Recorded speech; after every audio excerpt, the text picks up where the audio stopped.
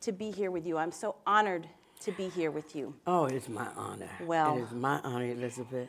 And I wrote some things I want to say to you. All right. Okay, good. I want to say thank you. I want to say thank you, and this is a thank you from me, but this is a thank you from so many, many, many, many people. So many people for your music, for each and every song, but even more for the work that it takes to choose the songs, to make the songs, and to dig within for that purity of feeling, that righteousness, that clarity that you bring to song that gives us anthems and that helps us move forward. Helps us move forward in righteousness, helps us move forward in spirit, helps us move forward joyfully. The joy that we have so many of us taken from hearing your songs and from singing along with your songs. but that is work.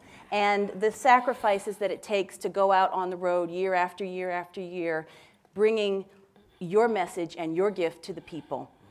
I really want to say thank you. So that's what I wanted to start with. Thank you. Thank you. Thank you. That's so nice. Well, it's true because you've been doing it a long time for us. Yes. And it's been my pleasure. I've enjoyed every moment, every year, and to come on stage and see smiling faces, smiling at me, listening to me. That's my reward. You know, I'm just so grateful. And those words that you said were just beautiful to me. You are truly a lady of words, beautiful words. Thank you, thank you. I wonder when you're on the road how you take care of yourself, because you know the audience, of course, gives you something back, but it's also rough work, and you've got an instrument to take care of. What are some of your rituals? Well, I drink lots of tea and honey, hot tea and honey. I do breathing exercises. I'm not, not as often as I should. But I have an exercise that I do. I scare people when I do it. I won't ask you. A girl on UPN asked me she said, how do you keep your voice? And I said, well, I had a surgery on my vocal cords. I had polyps at one time. And I was so nervous, I was so scared to have them removed, but I prayed, and everyone prayed for me, and I knew that I was going to sing. If I was, I could sing, but I couldn't make my highs. I couldn't take my voice where I wanted it to go. And so afterwards, but the Lord sent me the best surgeon in Chicago, Dr. Goldman. And after the surgery, he sent me to a lady, a voice culture teacher. And she, to strengthen my vocal cords, she gave me this exercise. A lot of questions, and they were yes and no answers. And she taught me, she said, now, I want you to come from here, and I want you to blow it out. And yes, no. And so sometimes when I'm walking, I like to walk for my exercise rather than exercise. I'd rather walk. And I can be walking down Lakeshore Drive, yes, no. And people look and say, what is wrong with her? But it works. It works. It works, yeah. Keeps my voice nice and crisp. Beautiful, beautiful. I've read a story that you tell about hearing Dr. King preach for the first time in 1963 in Birmingham. And in Montgomery. It was in Montgomery? Okay, thank you. Yes. And that your father said, I like this man, I like his message. If he can preach it, we can sing it. We can sing it. And I wanted to ask you more about that, that moment, but also this idea that preachers do one thing, but singers bring something else. And what song can do that perhaps preaching doesn't do. All right. Well, Pops when we met Dr. King, we happened to be in Montgomery on a Sunday, and we didn't have to sing until that night. So Pops called us to his room and told us that this man Martin was there, Martin Luther King. He had been listening to him on the radio, wanted to go to his church. And we went to his 11 o'clock service, and Pops did. He told us, you know, we got back to the hotel. He said, listen, y'all, I really like this man's message, and I think that if he can preach it, we can sing it. Well, Dr. King, he preaches it. You know how us children, now me, when I first met Sister Mahalia Jackson, you know, us kids, we used to sneak out jump ropes to church. And we didn't want to hear the preacher. We wanted to hear the singing. You know, we wanted to hear the music. So the minister and the songstress can carry the same message. But that rhythm, that beat, and that sound, you know, that tends to sway you. You may miss something, especially kids. We don't like to hear speeches when we're young, you know. And but if we hear that message in a song, we'll grab it. And this is what we were doing. When Pop said that, that made us make a transition from strictly gospel to freedom songs, to protest songs. We wrote March Up Freedom's Highway. That was for the march from Selma to Montgomery. Then we wrote It's a Long Walk to D.C., but I got my walking shoes on. That was for the march to Washington. We wrote another song for Washington. Washington, we're watching you. What the hell you gonna do? There you go. And then Pops wrote the song, Why Am I Treated So Bad? Why Am I Treated So Bad was written around 9 black children trying to board a school bus in Little Rock, Arkansas, Central High School. They wanted to integrate the school. And these kids would walk every morning proud with their books, walking tall and neatly dressed. They walk into a crowd of people more than this here. You know, and they were spat at, they were called names, and but they would keep on walking. Yeah. They keep on walking, and it went on for so long. The mayor of Little Rock said, "Let those children go to school." The governor of Arkansas, let those children board that bus, and the president of the United States said, "Let those children board the bus." And so Pops, that particular day, all of us were around the table. We wanted to see these kids get on that bus. And that particular day, there was a policeman standing at the bus door, and he put his billy club across the door. And Pops said, now, why is he doing that? Why are you treating them so bad? Yeah. And he wrote that song that evening. This song became Dr. King's favorite. Dr. King, you know, we would sing before he'd speak. And getting ready to go to the meetings, he would tell Pops, now, Stape, you're going to sing my song tonight, right? Pops said, oh, yeah, doctor, you're going to sing your song. So the songs, I feel, you know, the message that he preached, we take those songs, we take those words and put them in a song and put a melody to them. And it's just you know, and see, music is universal. Music, everybody. We have traveled the world, and it's amazing that people don't know what we're saying sometimes, but they feel it. They feel it. Yeah. And yeah, we were in Japan back in '69. It was traditional Japanese, traditional Japan. The kimonos with the little humps in the back and little wooden shoes, with the toe out with the, you know, they're regular. And so no one hardly spoke English. There was one hotel in Japan that they had built for foreigners, you know. And we were in Japan, we traveled, you know, Osaka, Sapporo, all over Japan. For 6 weeks we were there. But every audience, we had a translator who had to talk about our first 4 songs, and then we'd sing them, let them know what we're singing about. Then but you know, you're singing these songs, and I was amazed because I was a young girl then. And these Japanese people were tears streaming down their eyes, down their faces. You know? And I said, they don't know what we're saying. But as I grew, I learned too that I can hear Miriam Makeba. Yes. And I don't know what she's saying, but I feel her. Yes, you know? that's right. So it's just a universal message. And I'm just grateful that the songs come through your poems. We can make a real good song. Yeah. Yes, we could. We could do Yes, we could do some million sellers. Oh my goodness, yes, yes. If you all look up and see Elizabeth gone, you know she's on the road. That's it.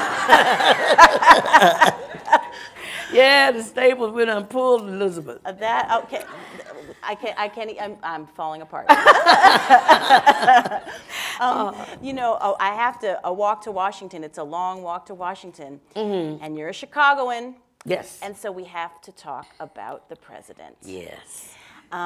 So anything you want to say, but I wonder especially what you felt election night, where you were. I was home. I wanted to be, no, that was inauguration. I was home election night, I was home, yes. So many things happening around this guy, you know.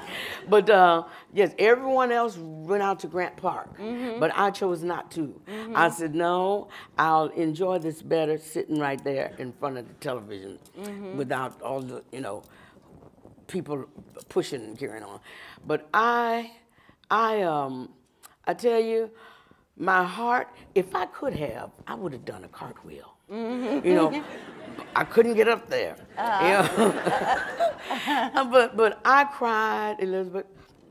Tears just rolled, tears just streamed. I was just so happy. I was so overwhelmed. I walked through the house. I talked to Pops. I talked to Dr. King. It was just the best feeling. You know, you don't think you're gonna live to see this. Yes. You know, with all that you've been through and all that you've seen, never would I have thought in my lifetime I would have seen a black president. And it was just I was just blubbering. I was just crying and talking, you know, but it was a good feeling. You know, I was just so happy. I was just so, you know, if Pops could have seen that, I could just see his face. I could just see his grin, you know, and because he laughed, he go in a happy, you know. I could hear him. And then my phone started ringing. And I said, no, I ain't answering. I said, leave a message. I hear the message. But I'm telling you, that was the best feeling that I have felt in my life. That was the best feeling. I won't say, I said the best next to meeting Dr. King. Yes. You know, that was just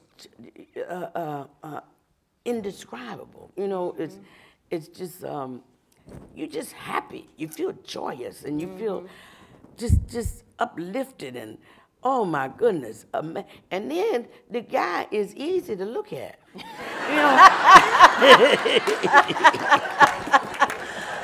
I agree. He's easy on the eyes. It is wonderful having a cute president. Ooh, yes, indeed. And he is to have a good-looking president. And, you know, I look at him, and you remember Sam Cooke. I said, Lord, this man looks so much like Sam. He walked like Sam. And I wonder if he can sing. If he can sing, it's all over.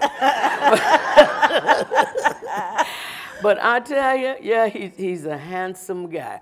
And I was so upset. I almost had a chance to work for him. You know, when he was running for senator. And they called me, and one of my friends, she said, Mavis, this guy's good looking. You gotta come on. You know, I didn't know him. I didn't know him. And we don't live far apart. I wondered where you live in Chicago. We're right, he's in Hyde Park. We're South Shore, like 10 blocks from where he is. And but we had to be working, so I couldn't. I was always doing little what do you call them?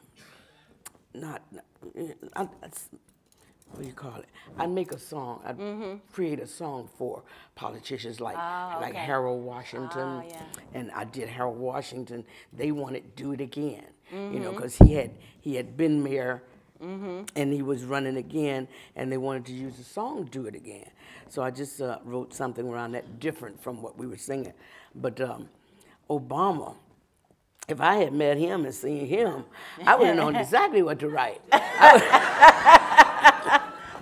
And I said, someone said, Mavis, Michelle is not going. I said, oh, child. All she got to do is look at me and see I'm old enough to be his grandmother. But I tell you, there ain't nothing wrong with feeding your eyes. That's right. That is right. With some good feasting. That's right. Yeah, well, the journey, I mean, it's been such a journey. You talk about that sense of, thinking that you wouldn't live to see the day. Yes. And when I read about Pops and about his growing up on the Dockery Plantation. Yes.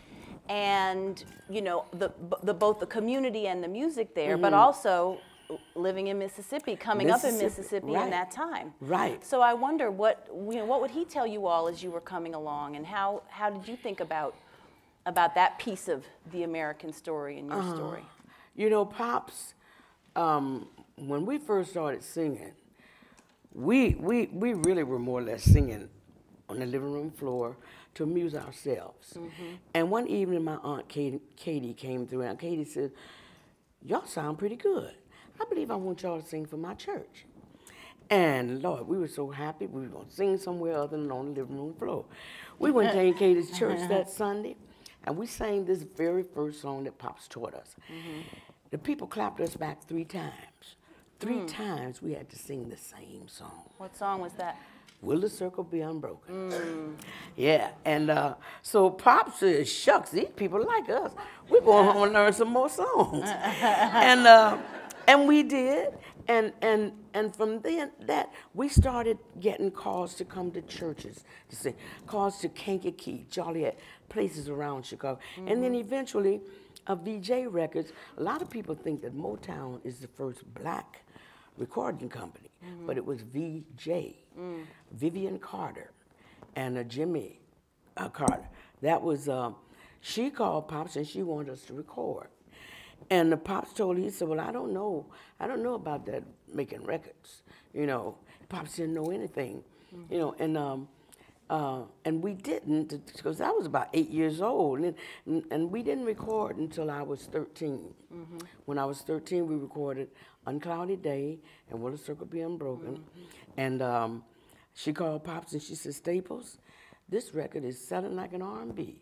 And I was singing bass. I was singing bass. As a little girl. As a little girl. Little skinny girl. And people wouldn't believe it. The record was so hot. The disc jockeys would say, this is little 13-year-old Mavis Staples singing this. And people would actually have bet before we get to a place, that ain't no little girl. That's got to be I had to be a big fat lady or a man. See, because we would sing the song down in harmony. And when my part would come, I'd say, well, oh, Lord, they tell me now, I got a home.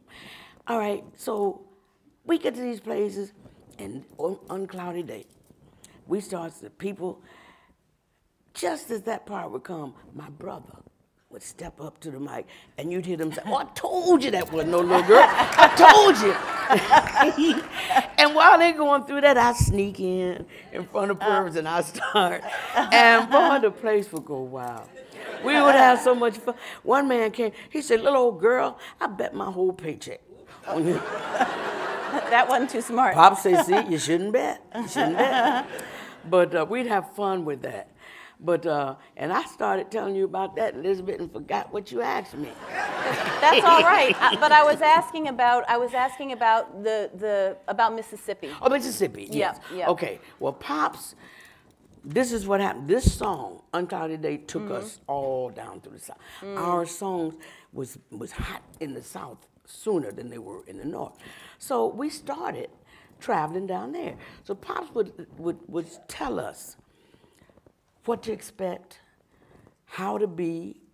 My sisters and I, if we would go downtown, he would tell us too, don't you all start nothing, but don't take nothing. He wouldn't allow, you know, Pops, growing up as a boy in the South, he,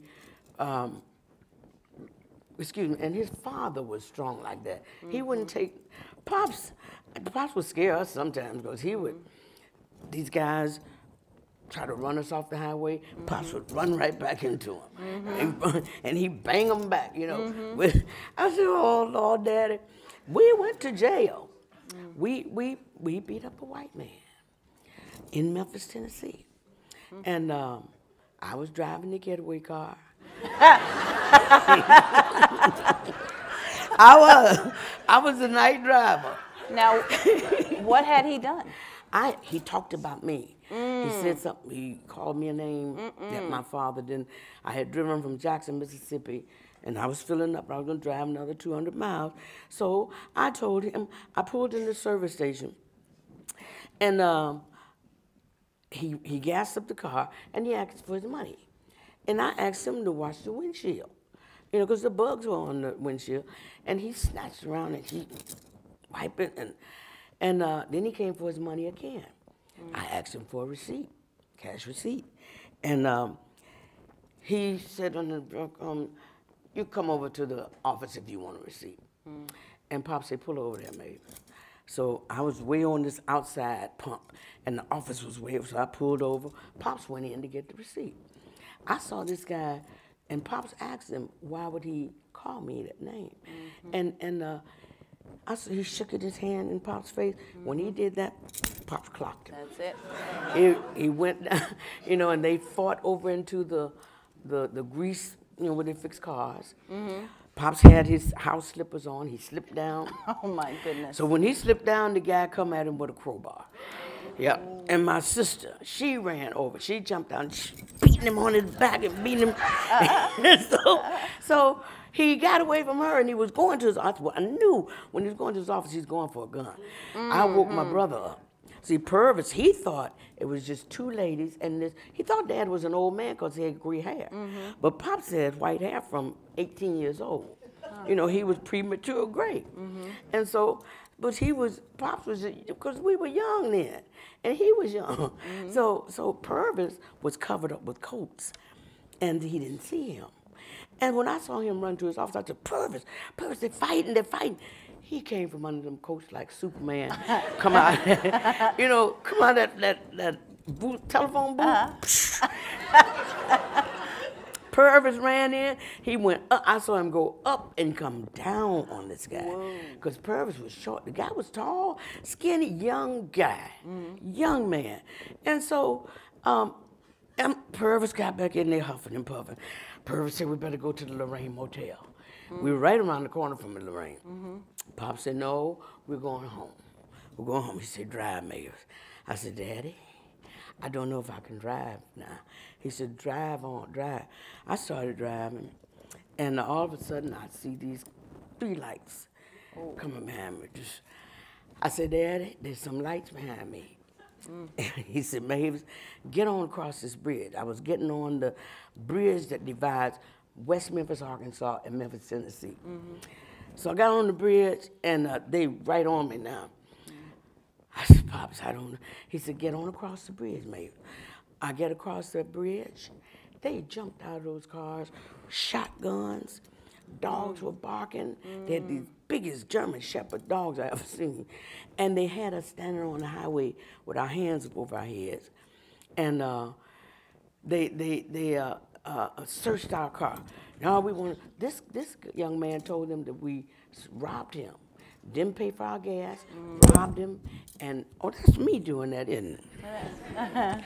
I'm hitting that. Okay, he told him that we robbed him, beat him up, didn't pay for our gas. So they searched the car. They found this cigar box that the people in Jackson, Mississippi had paid us with. The money was in it. So one of them said, this is what we're looking for. And Pop said, that's our money, officer. And he said, where you get this money? He said, we sang for that money in Jackson, Mississippi. These are my children, and we sing gospel music. And we sang in Jackson. He said, I got to hear what kind of singing you do, boy. That's the first time I heard somebody call my father boy. Oh. And that just went all through me. I'm still standing with but I'm scared to death too, because this is in the 60s. And Dr. King had just gotten the movement started. You know, we didn't know what these meant. They handcuffed Pops to the car. Said, this one looked like he want to run. We showed them our records. We had books and pictures that we sold at our concerts. And they just ignored that. All of a sudden, one of them took our car, made a U-turn. That's what scared me. He took our car, and they separated us, put us in different. My brother and I were handcuffed together because they only had 3 sets of handcuffs. My sister and Pops were handcuffed behind their backs. I've never been so happy to see a jail. They took us to jail. Took us to jail. I thought they were taking us out in the woods, you know. Yeah. And so we get to the jail. The first person you see is this old black man mopping the floor. And he looked up, he said, Papa Staples, what you doing here? Yeah, and Pops just walked on past. And then he looked up and saw us. He said, and your children. You know, they don't say children. They say, and your children. You know, and we walked on past. We laughed about that a lot later. But we went in, and the chief came out. He said, all right, now who's going to tell me what happened here? And Pop said, I'll tell you. If you take me to another room, I'll tell you what happened. They came back out. First thing that the chief told them, they sent my sister out to the car for this receipt. Pop told him back there that he went to get the receipt. And he asked him where it was. Pop said somewhere.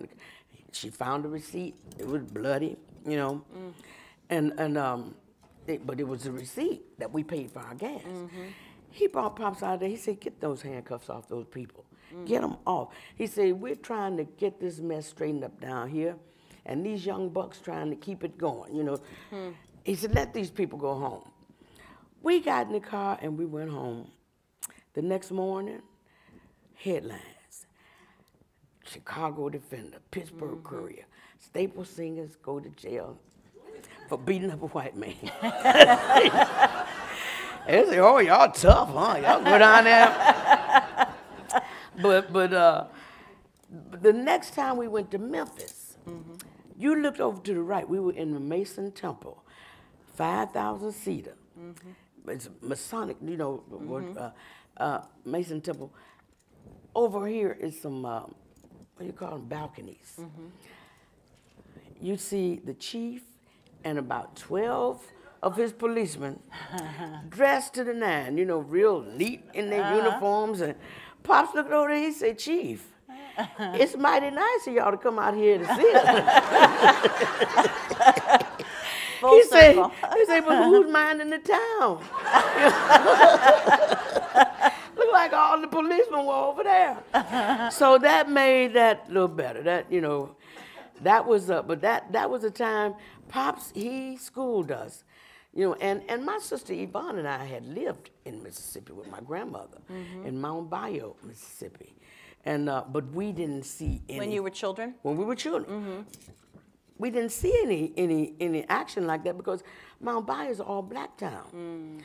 Only time we would see some white people was we go to Cleveland, which was about 9 miles from Mount Bayou, to shop, go shopping.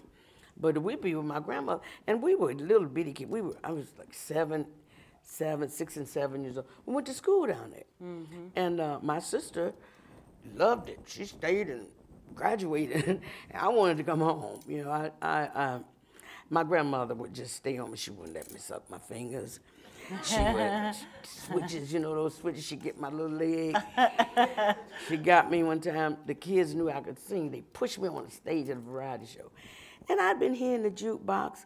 Every morning you go to school, the jukeboxes are going, you know? And all I was hearing was, you made me leave my happy home. Ella and Buddy Johnson. When they pushed me on the stage, that's what came out of my mouth. I was like this. And so I saw my uncle, school was elementary to junior, and he was like 16, 17 years old. I saw him coming around the wall. I said, oh, he's proud. He coming to pat me on my head. You know? He came up there. He snatched me off that stage, pushed me out, walked me home, pushed me home, gone. Pushed me home, pushed me in the door. When we got to grandma, my grandma's house, this young one up at the schoolhouse singing the blues. Oh. And what did he, nobody ever told me what to sing. You know, I didn't know blues from nothing else back then. And my grandmother, oh, you singing the blues, huh? You go out there and get me some switches. Oh. I was smart, though. I went out there, I came back, I said, Grandma, I can't find no switches. Did she fall for that? No, she did. She said, you don't want me to go. You don't want me to have to go. So I went back, I came back some little twigs, but they were strong enough to hurt my little legs. And then she told me, you don't sing no blues in this family. You sing church songs. Well, I was confused. You know, I just wanted to sing, but I didn't, the group hadn't started yet. The family hadn't started. So I would print letters home to Mama. I said, Mama, I want to come home. Grandma won't let me sing. She sent me back to school. I had a little short dress, you know, and the kids were laughing at me. I had little pink whips on my legs. So those were times, I had times in Mississippi, you know, I integrated a washateria. That's in one of my songs. You know, I'm telling some stories in those songs that are true. In the We'll Never Turn Back CD. I was in the Washington Forest, Mississippi. My granddaddy lived down there. And we had stopped to see him, and I had a little bundle of clothes I wanted to wash. So I went to the washateria, and it was loaded, you know. And so I was walking back to his house, and here's another side with two white ladies sitting in there. So I went in there and put my clothes in. They didn't say anything to me, you know, and I started washing my clothes. And at this time, I was so young, I didn't know what was going on, you know. So somebody got to my granddaddy's house and told him, Thonan, your grandbaby up there done integrated the washateria. See, because when the black ladies saw me over there, they started coming over there. So my grandpa, he was when I got home, he had a yard full of people. There come my baby. There come my and he called me Mabel. Mabel, baby Mabel, she integrated that washateria. I said, Lord, I'm doing some things out here I don't even know. I forgot how old I was then, but I was young. And Daddy said, Mavis, y'all, come on, we better get on. We better go. We were going to someplace else in Mississippi, but we stopped in to see him, you know. But yeah, Pops taught us things that we should know while we were down there. Yeah. And what about the song Respect Yourself? Respect Yourself. Isn't that a good song? That is a great song. That is a great song. That's my favorite. Is that your favorite? That is my favorite song. You know, I listen to Pops, and Pops is so cool. If you disrespect everybody. I said, Daddy, you can really sing. But yeah, that's my favorite. And that song, Mac Rice wrote that. Mac Rice used to be with Wilson Pickett, and he used to sing. They used to sing R&B. I can't think of the name of the group, but it was Mac Rice, Eddie Floyd. You know, Eddie Floyd sing Knock Knock on Wood. But Mac wrote that song especially for us. And he came in the studio while we were recording. Well, now the part, he told Pop, he said, now Pop, right here. Here's where y'all go. Pop said, man, that ain't stable singing. I don't think we should say that. He said, oh no, Pop. This is a staple singer. This everybody would love this. Grown-ups, the kids, everybody, because it's a little jingle. And lo and behold, when we started saying that, it was just, you couldn't control the people in the audience on Respect when it first came out. And it's just still my favorite song. And Respect yourself. do you sing it yourself? Do you Oh, sing yes. it without the? Oh, yes, we sing it. We have to sing it. We have to sing Respect Yourself, and I'll take you there. Now, there's a young man that sings background with us. He sings Pop's part. But before we got him, I was singing Pop's part. We, a lot of songs that Pops used to sing, like Circle Be Unbroken. We recorded Circle Be Unbroken at least 7 times. That was our very first song that Pops taught us. And we couldn't get away from it. It seemed like we wanted to just keep recording it. But Pops always sang it. But so after Pops passed, then I started singing it. I had to sing it. And I recorded it. My first CD after Pops passed was Have a Little Faith. And Will the Circle Be Unbroken is on that. And when you're singing, is he with you when you're singing? Oh, Lord, yes. I didn't think, I just didn't think that I was going to be able to make it after Pops passed. It took me a while. I was just depressed. I procrastinated. I just, my sister pushed me. Yvonne, she said, Mavis, Dad would want you to sing. And you have to go on and continue singing. And you know what Dad used to tell you? If you don't use your gift, the Lord will take it back. That's your God-given gift. I don't know music. I don't know anything about my voice, my singing ability. It's my gift, So I started thinking, I said, she's right. Pops would want me to sing. And then I want to keep my father's legacy alive. So I got started, just happened, a friend of mine, now if he wasn't a friend, he was a new person in my life. He called, he told Yvonne that Bob Dylan or somebody told him, nobody could sing this song but Mavis. And he had written the song for 9/11. He had lost 2 friends. And I told Yvonne, I said, I don't know him. I said, tell him to fax the lyrics over. And he faxed the lyrics, and the lyrics fit me like a glove. I said, whoa, the song is called In Times Like These. And so I said, Yvonne, tell him I'll do it. And when we did that, when we finished it, he said, well, Miss Staples, what are you going to do now? I said, I don't know. I want to make a record, but all of the recording studios are gone from Chicago. Curtis Mayfield is gone. There's nobody to turn to. I didn't know where to go. So he said, I can help you. He said, I have a makeshift studio in my home, and I liked the way I worked with him on that song. And I said, well, okay. I'll pull some songs together, and we'll come by your place, and we'll see what can happen. Great record. Beautiful, beautiful record. And that's what got me going, started back, Have a Little Faith. And the next one was, and I was so blessed, because do you know, I had to spend my own money.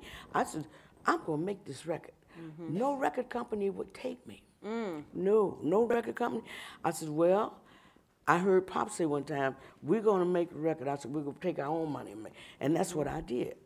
I would go to the bank, get money, pay everybody, pay the studio time, the musicians. And then I started shopping it. I said, well, I'll shop it. Nobody would take it.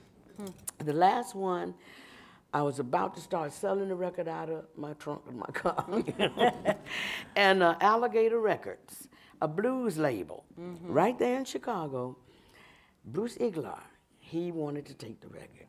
And I said, well, thank you. And then he reimbursed me of everything I spent, and we had a good ride on that record, good, really good.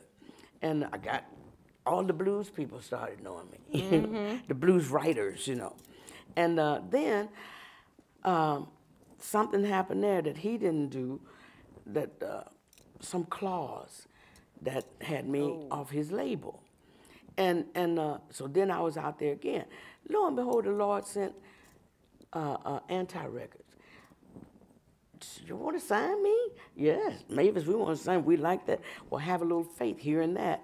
Gave them, faith in me. Well, she can still, she still got it, or whatever they be saying. But That was the one. This is the one where this is freedom songs. I said I need to sing some freedom songs. You know, Pops used to tell the songwriters, if you want to write for the Staples, read the headlines. We want to sing about what's happening in the world, and just try to sing a song to fix it. And this is what I'm seeing, still seeing, that there's still bigotry. Yeah. There's still, I looked at Katrina. I could not believe it. I said, nobody is helping these people. What would Dr. King say? My mind always go to Dr. King. And then I read I see on the news, right in Chicago, a black family can move into a white neighborhood. They get in just fine. But the next morning, there's graffiti, N-word, get out, on their garage door. On their cars all spray painted. You got a cross in the yard. And then you got New York City. Here's a policeman shoot a young black man 50 rounds. He's on his way to his wedding. You know, so I started saying, well, it's not over. We still, you know, the movement, the struggle lives on. Yeah. We still have to, I'm still here. I can represent. I can sing these songs and live. I have lived this, you know, so I told Andy, he said, well, Mavis, guess who's going to produce you? And I said, who? Rakuda. Rakuda's a great guitarist, you know. So he said, I asked Ry, I've been trying to get him to produce someone on my label for the past 4 or 5 years. I said, Ry, will you produce this one? No. Will you produce so-and-so? No. Will you produce it? No. Will you produce Mavis Staples? Absolutely. I said, oh my goodness, I feel so special. And it is a great record. Oh, it is a great record. I tell you, it's the best work I have ever done. He's playing guitar, you know, he plays a lot of Pops' licks. That, you asked me, did I feel my father's presence? My father was all up in that session. I felt him. And then it would get so emotional, some of these songs. When we'd finished, I just felt like running around the studio. You know, I just felt good, you know. And that's why I talked to Pop so much on that record, you know. And so many songs that, you know, I owe it all to my father. Pops, and I had the best father, well, everybody thinks so, you know, in the world. But Pops was a hands-on father. You know, he would keep us children with him, and Mama would just let him because she saw he wanted to keep the, you know, he would take us to the movies on Saturdays and take us to Sunday school on Sunday morning. And then he would make us peanut brittle, make us candy, make us popcorn balls and play with us, you know. He played with me till I was 12. I was a baby for 12 years, then a little baby sister came along. I didn't like that. No, I didn't like it. Well, there's one song I want to ask you about, and I don't know if I have to share you with the audience. Are we going to have a Q&A? Yeah. But I want to ask you many things. Yes. But This Little Light of Mine. Yes. Which is such a pure and true and beautiful song that when you sing it has a complexity and depth to it that I think I haven't heard it with that depth. So what does that song mean to you? This Little Light of Mine is a song that I learned when I was a little girl. I'm gonna let it shine, let it shine. And what Rakuda and I did, we would take these gospel songs and change the lyrics and make them freedom lyrics, you know. But This Little Light, and see, the way he was playing that guitar, he was playing that guitar, you know, and I said, Lord, you know, this is just a glorious, glorious time, you know. For me to be singing these songs, it's taken me in a full circle. I could relive these. while I'm singing these songs, I'm seeing like a movie, you know, and this little light of mine, I'm going to let it shine. All in my home, I'm going to let it shine. It's just, let your light shine. Let it shine. You know, open up. Today, let it shine on love. Let it shine on peace. It's giving of yourself and letting your radiating the light, you know, wherever you move, you leave a little light, you leave a little love, you leave a little peace, you know, and it's just, you know, I'm not real good at describing, and you know, I'm pretty much up in age now, and my mind done clicking fast. See, I'm stumbling over words. You're clicking just fine. Well, my sister called me talk 'em up. She said, Mavis, you talk too much. And I'm labeled the mouth of the South. But you told me something on the way in here, that 2 young men like my song, Respect Yourself. Yes, these 2 young men right Hey, here. fellas, they're handsome too. They belong to me. They're your guys. Those are my sons, yes. Oh, that's what you like, Respect Yourself? Respect yourself. Boom, boom, boom, boom, boom. And I told Staples that that song contains everything you could ever possibly need to tell your children. That's right. If you don't respect yourself, ain't nobody gonna that's give a good cahoot. Yeah. well, And you know that song, it did what we wanted it to do. The Blackstone Rangers yes. was a gang in Chicago. And one of these guys stopped Pops on the street one day and said, Papa Staples, I'm so glad that you and your daughters recorded that song, Respect Yourself. He said, and see, these guys, they were gangs, but they weren't like the gangs today, just go out. They did good things for the community. They would have a breakfast for the kids whose parents couldn't give them breakfast in the morning. They were keeping the community together.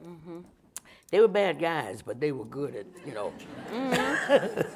But he told Pops, he said, you know, Pop, I didn't realize I wasn't respecting myself till I heard that song. He says, I would let the little senior citizens get on the bus, and I'm sitting down. Instead of me getting up, letting them sit down, I would sit there. He said, but after I heard that song, I'd stand up and let them. Pop said, well, that's good. That's what we wanted the song to do, to make you respect yourself first. And then everybody else will respect you. Because if you don't respect yourself, ain't nobody gonna give a good cahoot. That was a good song. That's still a good song. That is still a great song. Yes, indeed. Well, before I see if there are any questions, actually, you mentioned the Blackstone Rangers. I have one more quick question. Okay. I have to ask about my most important artistic guide was Gwendolyn Brooks. Yes. Your neighbor, your Chicago neighbor, who, of course, worked with those Blackstone Rangers. Yes, she did. Had poetry workshops with them and so forth. And I think of what you're doing alongside what Gwendolyn Brooks did, what Sonia Sanchez does, what some of the great black women poets of a generation did with their art form. Yes. So I wonder if you knew Miss Brooks, if you crossed paths. We were in where were we? I don't know if it was Operation Push or in some place like that together. But I couldn't get up to her. You know, I never met her. All this time we lived in Chicago together, I never had a chance to meet her, but she was great. She was a great lady, and we still celebrate Gwendolyn Brooks in Chicago. I wish I could have met her. You know, it's times when you're in places with special people like that, and whatever's going on, and me, I'm good at getting up to get up to someone, you know, but I couldn't that time, and I really regret that I didn't get a chance. But I am so grateful that I get a chance to meet you. I tell you. Yes, indeed. Yes, indeed. Me too. Well, there goes the microphone. Question so back here. Questions. Is this the microphone? Oh. There she goes. She's that taking up to someone I in see. the audience. Oh, okay. Oh, I hi. have to share you for a minute. Okay. My name is Nancy Hansen. It's an honor to hear you speak. Thank you. I know your family is always sang from the headlines to help people, so it's almost like I've got this selfish question.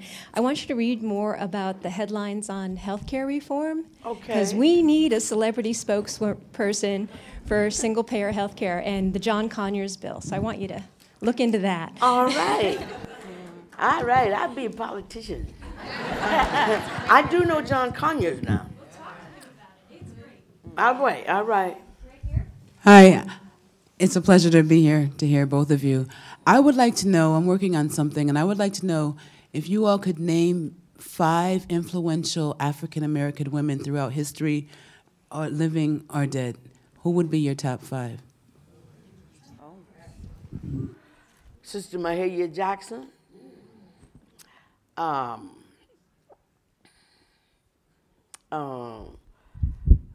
Sister Coretta Scott King. We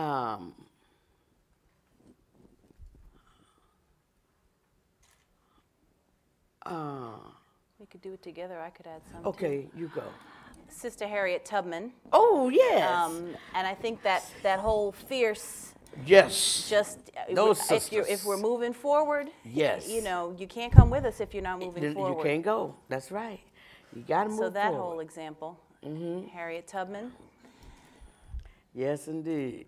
We can say some more. Well, I would say Gwendolyn Brooks, Gwendolyn Brooks. because I think she's the great voice in poetry of the 20th century, and the great voice for freedom and for human dignity and complexity. Actually, that's what I see in her.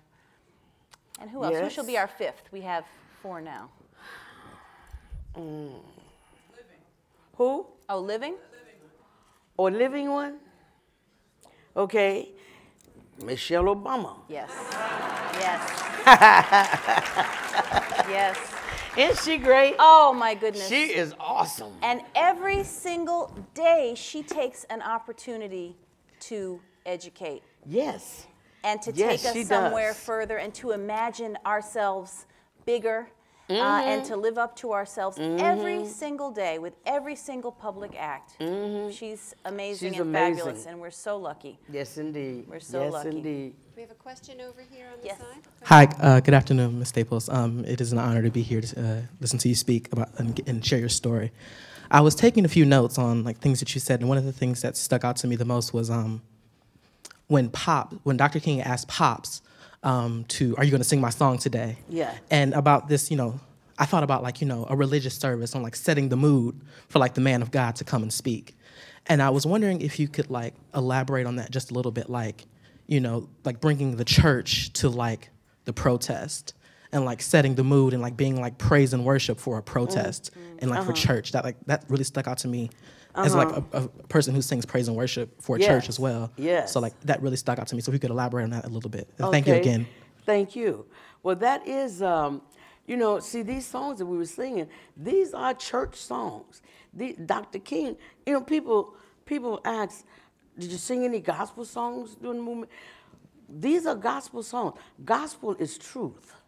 And with Dr. King being a minister, you have to, we weren't singing secular songs. We were singing just like this little light of mine. We of course, we brought the gospel and the praise into the meetings before Dr. King would speak. We'd sing songs. We'd sing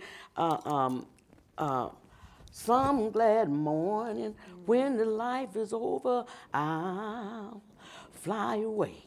We would have church. We would have service, all the time before he would speak. That's what it was about. It wasn't just going to hear speeches. We were going to church. We were. It was just in all of us. Dr.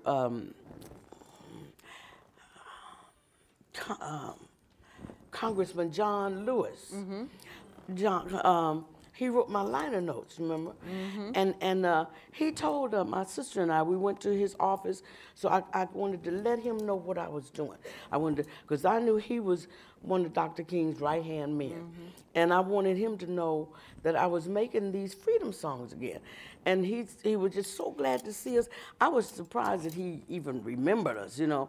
But he says, you all, your father and you all's music, the songs that you sang kept us motivated, kept us inspired to keep on marching.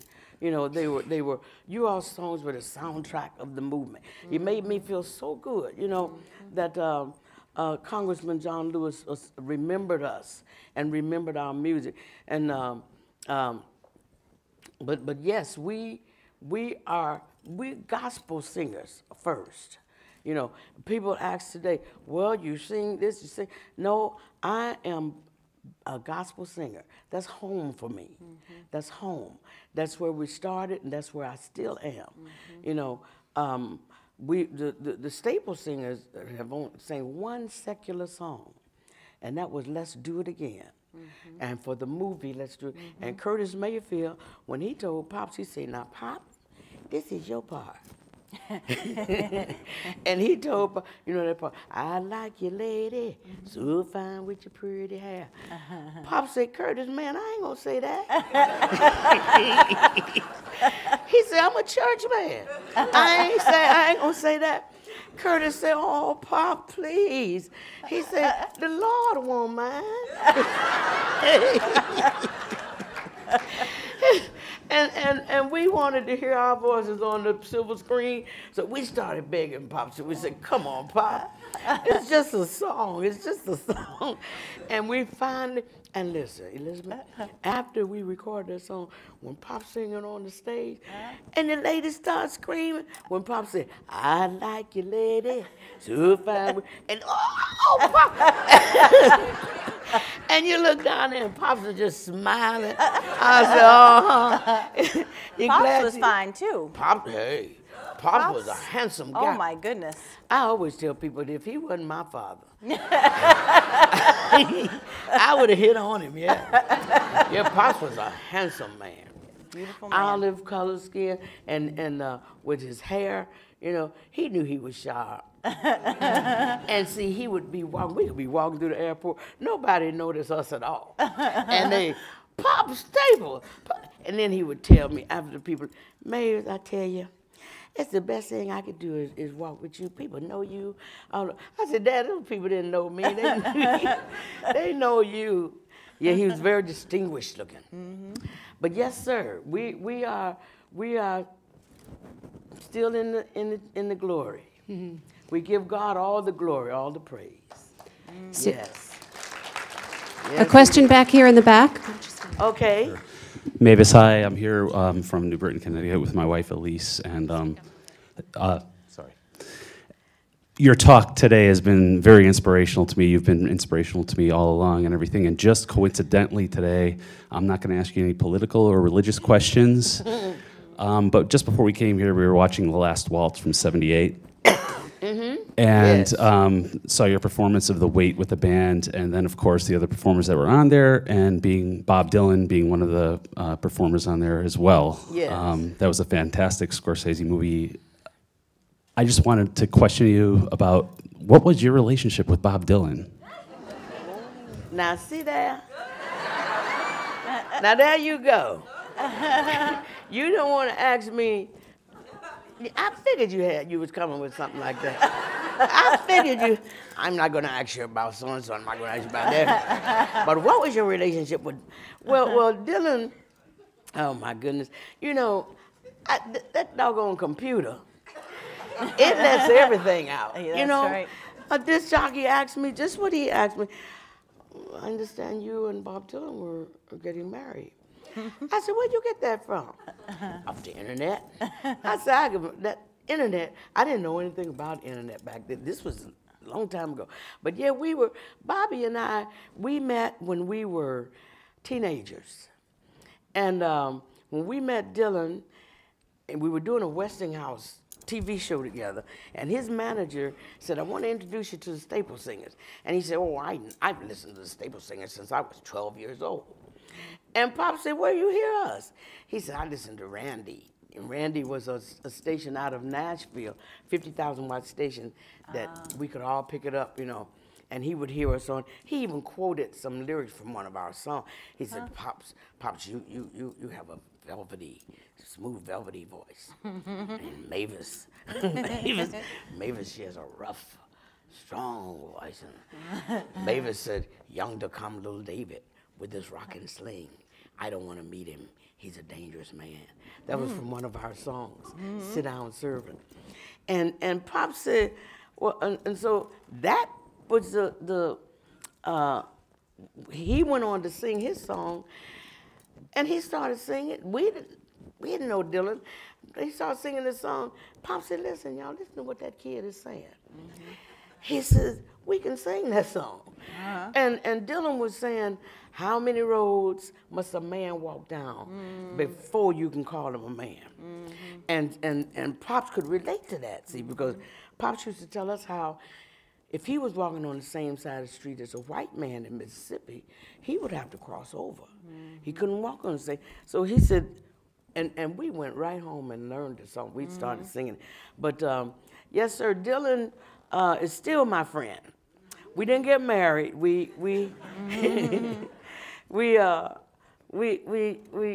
still friends though. But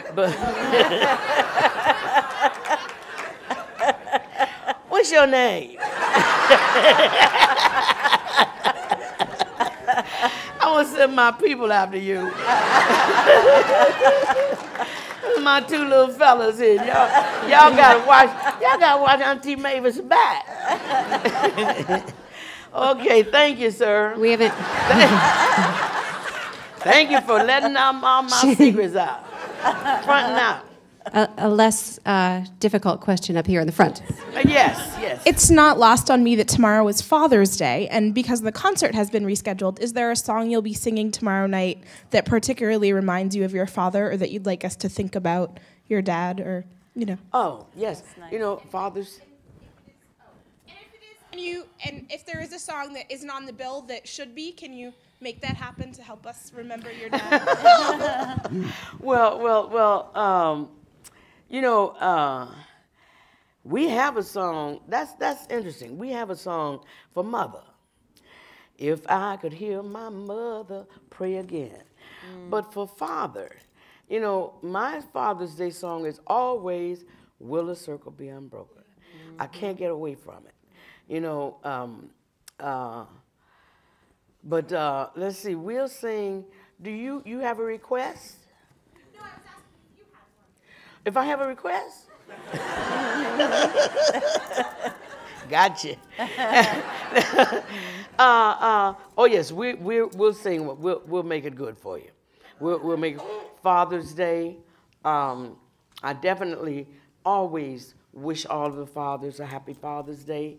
We can do that today, for that matter. You know, happy Father's Day, you guys. But that. You know what? There is a song about father, Luther Vandross. Dance with my father again. You know, yeah. But I'd rather sing Luther's. I'm gonna try to pen my own for my father. Pops. Question right. Why don't you stand up? Pops. That would be good. I'm just not like I say. My mind doesn't click like it used to. I'm not much of a writer anymore, but I'll do something. We'll do something good for you. Go ahead. Okay?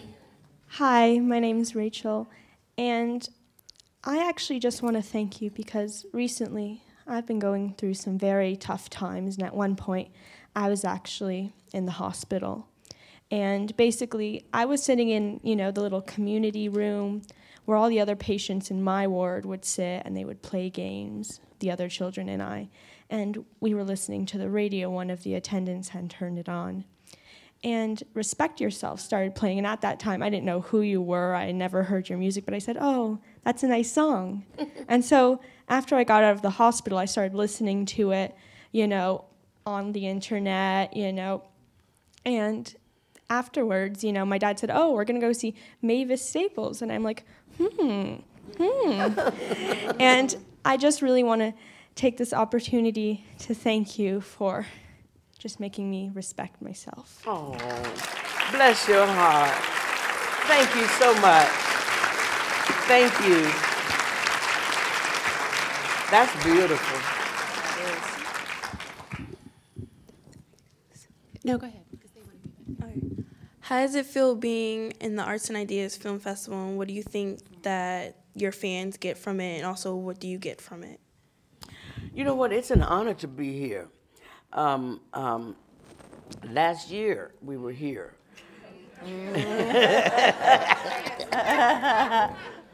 And well, we were still here, But and I think it's beautiful, and especially to have this great lady, Elizabeth, to interview me. I've been interviewed by many people, but not a poet as great as Elizabeth, and I just feel, they didn't tell me either. No one told me. It's a shock. When I met you outside, I said, why didn't you all tell me that Elizabeth was going to interview? Where are the promoters? But I'm grateful, and I feel very good. You filming this, huh? Ah, okay. How did I look?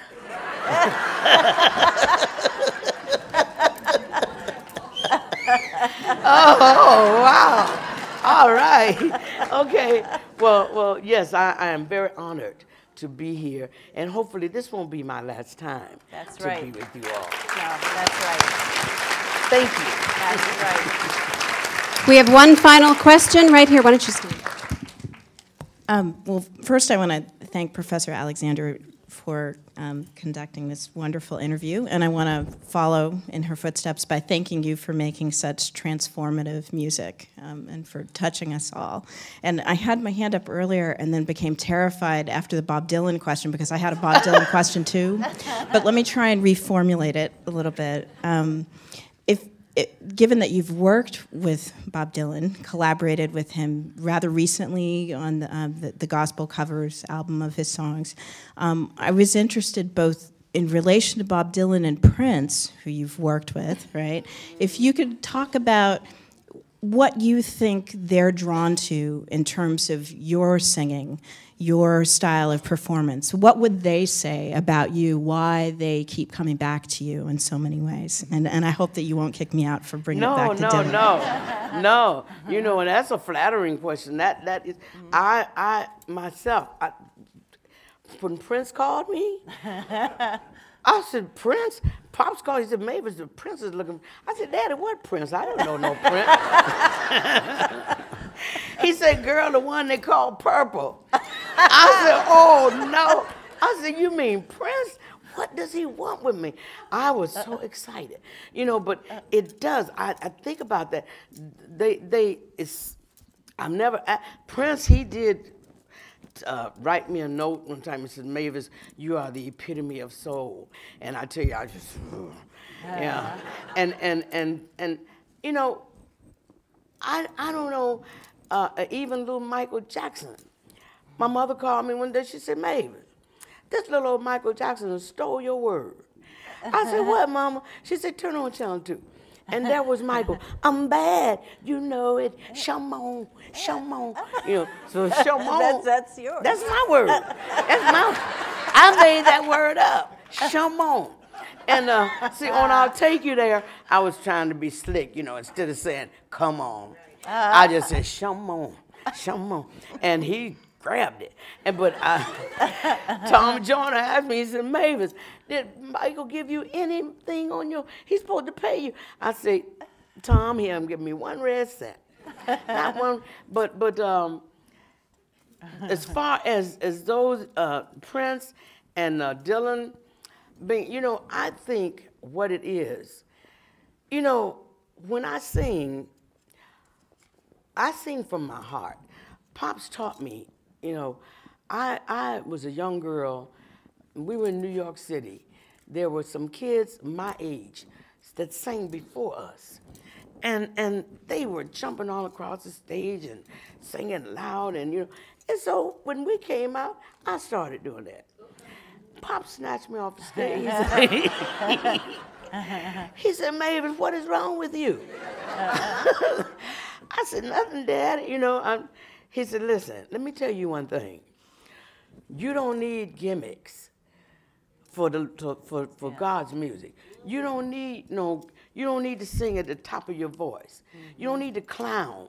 And he said, you be sincere and sing from your heart, and you will reach the people. You can stand flat-footed if you sing from your heart. So I think that when these young men hear me,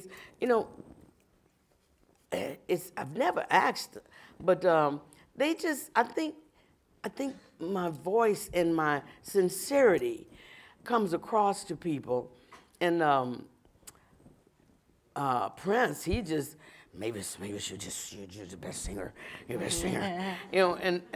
I just, I adopted him. There wasn't no marriage there. Prince is my son.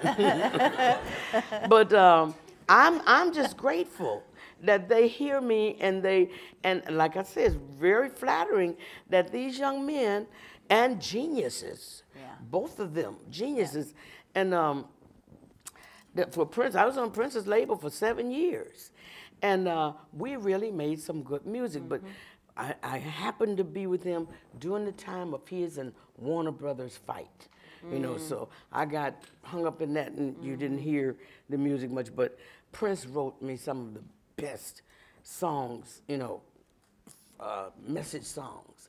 The Voice. There's if you ever can get the CD, The Voice. That's what Prince, and we did 2 albums together. But I'm glad you asked that question.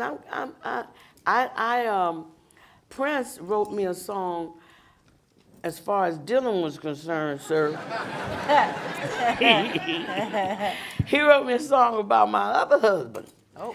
I married an undertaker. I don't know how I did that. This guy wouldn't lie. If they get a headache, they won't lie down. They're scared. They're scared.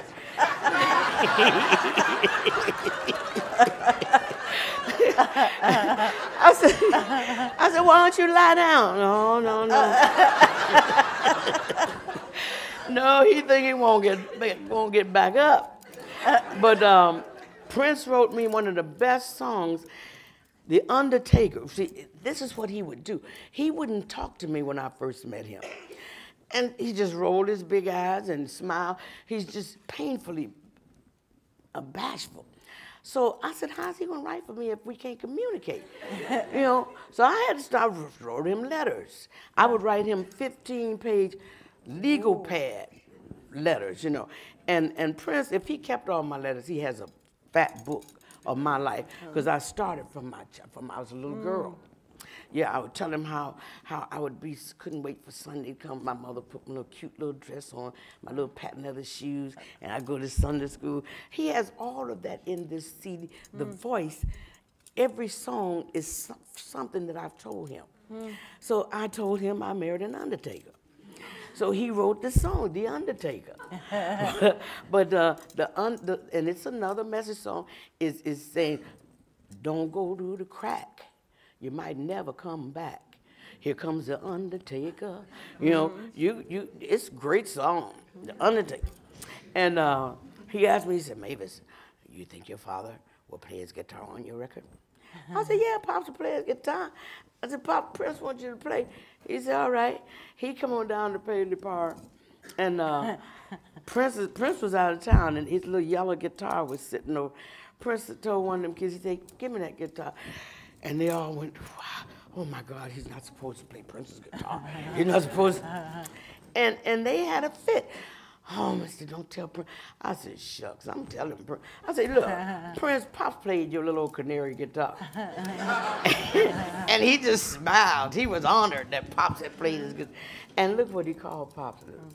we were there doing a television show. So Pop's sitting there playing his guitar on a stool. Prince come by and said, "Are you gonna sing tonight, Junior?" Oh. Pop said, "What you call me, boy?" Junior. And he broke out running. You know, he just messing with me. So I've had some wonderful experiences with those guys, with Prince and Dylan. Dylan and I, that song Dylan and I did on that gospel record was nominated for a Grammy. And they gave it to Sting. I told that's killing him. I told Bobby, I said, "Look, Bobby, we are not going to get that Grammy. Because last year, you took it from Sting in a movie. It was a movie song from a movie." And I said, "So now Sting is up against us, and Sting is going to," that's the way they do, you know? That's the Grammys, you know, politics. But it was a good song. Got to change my way of thinking. That's the way it was. And my sister Yvonne, he even had Yvonne on there. Yvonne was talking, he said, "Mama, you know the way it starts out, we got any chicken?" And yeah, because I was a visitor, and Yvonne in the studio, he said, "Yvonne, you're going to be Mama." And when he said, "Mama," Yvonne said, "Well, son," he said, "No, wait, Yvonne, not that kind of mama. not my mama." Just those mamas that be around, you know, the ladies that be around that can cook. And so I tell you, I've had a wonderful, you calling me? No. Oh. I've had a wonderful, wonderful life. That my family has been singing now for 59 years. And I'm just so grateful to still be here, to see Obama for one, and to be able to pass it on to youngsters, these young men and young ladies today, you know, to keep our and hopefully some kid will come along, like you already told me they sing "Respect Yourself." Keep the staple singers going, keep us going, you know. And grab some of our songs, and you'd be surprised if you sing some of those old songs, how many gigs you'll get.